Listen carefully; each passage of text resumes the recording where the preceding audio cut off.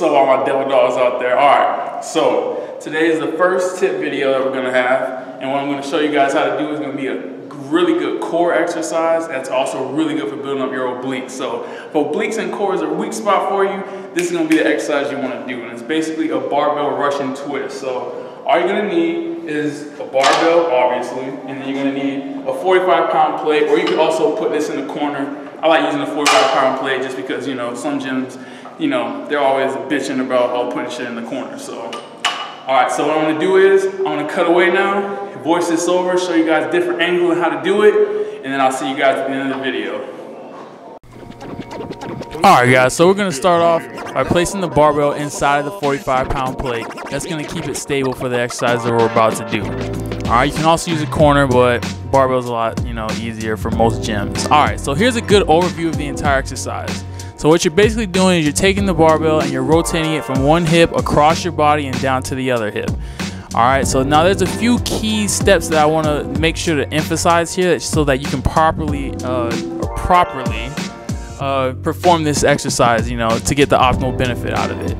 So here in this first angle, the first view, like I said, you want to make sure that you keep your arms slightly bent. You know, almost like when you go to lock out for your bench press, you don't quite lock out. You want to keep a slight bend in your arms. And you want to make sure that you're initiating with the obliques. You don't want to be pushing or pulling the weight with your arms that you're holding it with. Your arms is just like training back. They're just there to hold the weight, but it's your obliques that are trying to get the majority of the work here.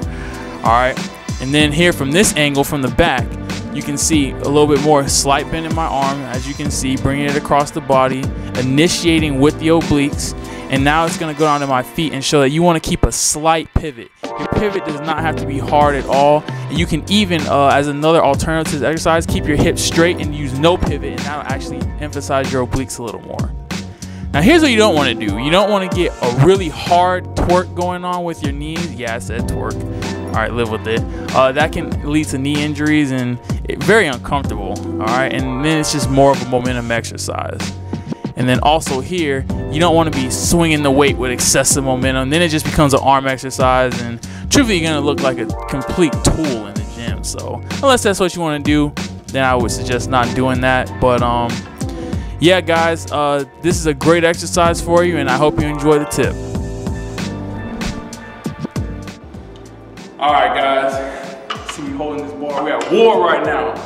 You know what I mean? 5-star general, only during times of war. I still gotta tell you guys about the new nickname, but anyway, hope you guys enjoyed that quick video. Try it out next time you go to the gym. I'm pretty sure, I mean, I'm feeling it, and I'm not even using any weight. I usually put a 10-pound. You can add, you know, weight on here as you get better at it, but I'm already feeling a little bit winded just showing you guys. So hopefully you learned. You know, I hope this video helped you a little bit if you're looking for obliques and core. If not, oh well, check out other videos.